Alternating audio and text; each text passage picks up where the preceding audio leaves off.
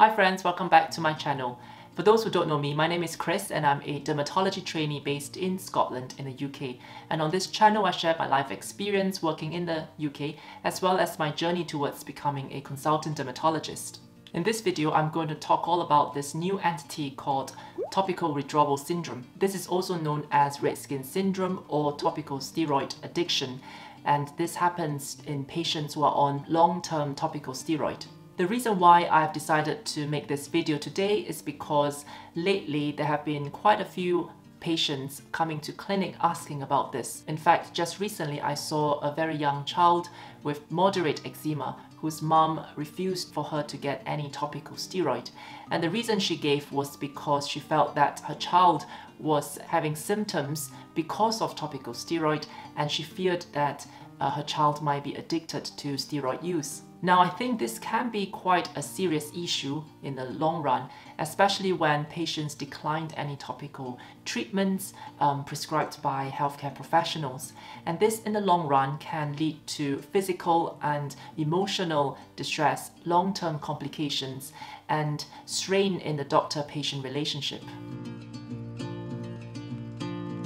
So what exactly is topical withdrawal syndrome and why is it so hard for us to recognize and diagnose this condition? Well, this is still quite a relatively new term in the dermatology world and can be quite a controversial subject. This term is mainly brought about by patients themselves through campaigns online on social media platforms. In fact, you have various skin support groups such as Eczema as well as the TSW Red Skin Syndrome group online with quite a number of people following. Now, this can be quite a controversial subject because it is not a recognized term by many healthcare professionals and dermatologists. In fact, the main reason why this is so is because there is no specific set criteria for its definition. Many people have also different interpretations of the term topical steroid withdrawal syndrome, which makes the whole topic even more difficult to navigate. So what exactly is topical steroid withdrawal? So topical steroid withdrawal happens if a patient is on long-term topical steroid use, which means they are using topical steroids almost on a daily basis for years. And this can sometimes cause the skin to become dependent on them. And so when they stop taking the topical steroid, their skin then flares up, giving rise to red, sore skin, which can look quite similar to their usual eczema. We know for a fact that topical steroids work, and in fact we have been using topical steroids in dermatology for decades for a variety of inflammatory skin conditions like eczema and psoriasis, and so on and so forth. And if used correctly and appropriately, topical steroid withdrawal or topical steroid side effects, complications are actually very rare. And from my experience working in dermatology in the UK, I've not yet actually seen a patient with this true steroid withdrawal that everyone is talking about. There are many reasons why patients' skin flare up after stopping topical steroids, which I'm going to touch on later on in this video. Topical steroids is our bread and butter in dermatology, and we have years of experience using them.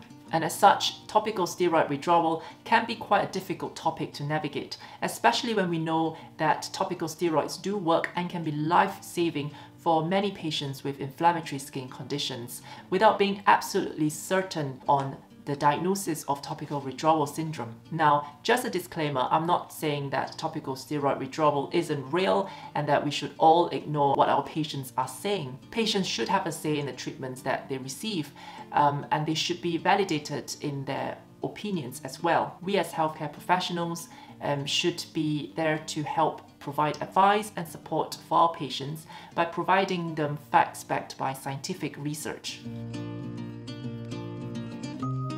So, is topical steroid withdrawal syndrome real?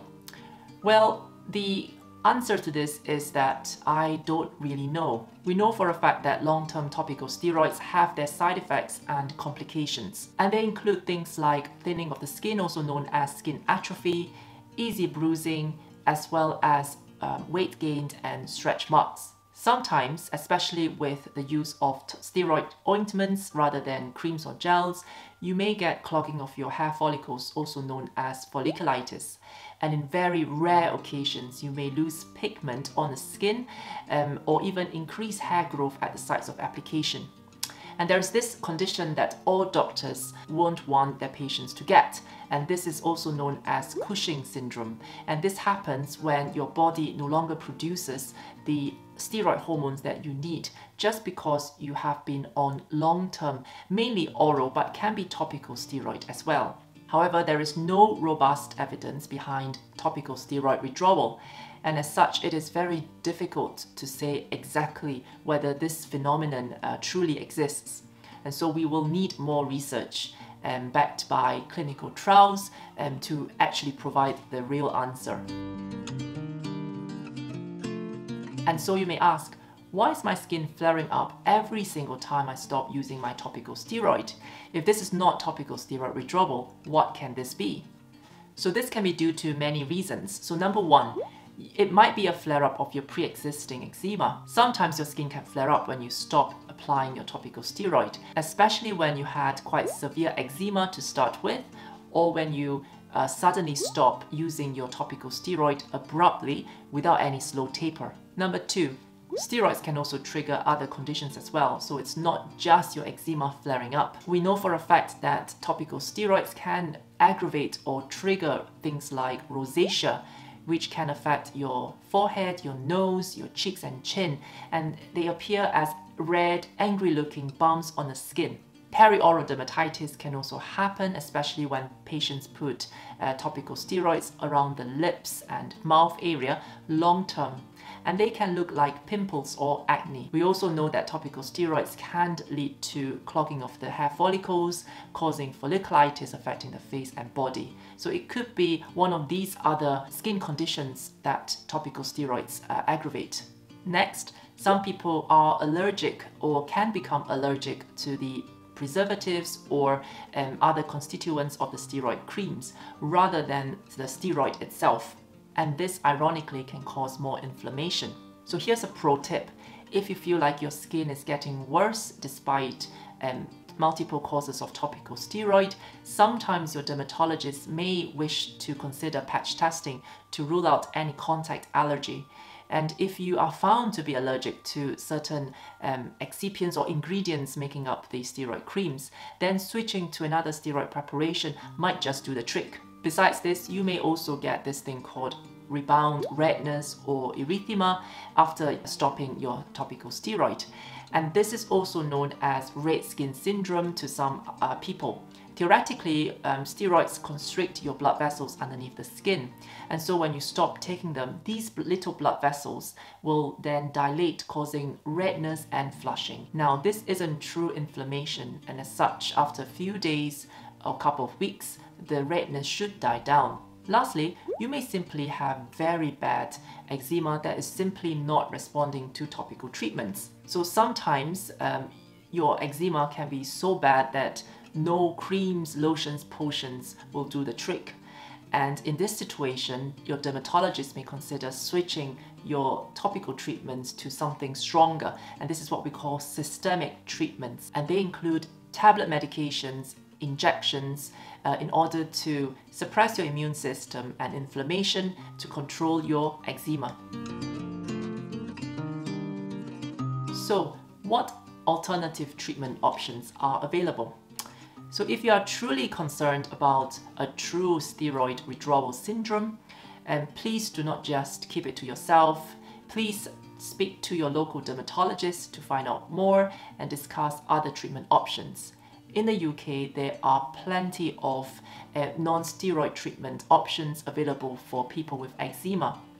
In fact, sometimes if your eczema isn't severe to start with, some people might just get away with simply applying loads and loads of moisturizers on a day-to-day basis. We also have things like tacrolimus ointment and pimecrolimus creams, which are non-steroid anti-inflammatory preparations. Salt and bleach baths can be quite good for children with atopic eczema as well, because they help reduce inflammation, reduce the risk of secondary bacterial infection, and also helps reduce the itch sensation. We also offer other treatments like light therapies, oral medications and even injections for patients with moderate to severe eczema who aren't responding to topical treatments. The other thing I want to say is that we as clinicians are here for you, our patients, and the last thing we want is to argue and fight over topical steroid. And so if you are truly worried about using too much topical steroids, please get in touch with your local dermatologist to discuss more in detail. In fact, the National Eczema Society and the British Association of Dermatologists recently released a joint statement on topical steroid withdrawal, and it's quite an interesting read for those who are interested. And the final thing I want to say is to make sure you don't suffer this alone without any support. The last thing we want is for you to go cold turkey without any topical treatments and without any monitoring. Please know that we are here to listen, provide advice and support, even if you choose not to go ahead with our recommendation. Thank you for watching this video. I hope you found this useful. I certainly enjoyed making this video. Thank you for watching once again. See you next time. Bye bye.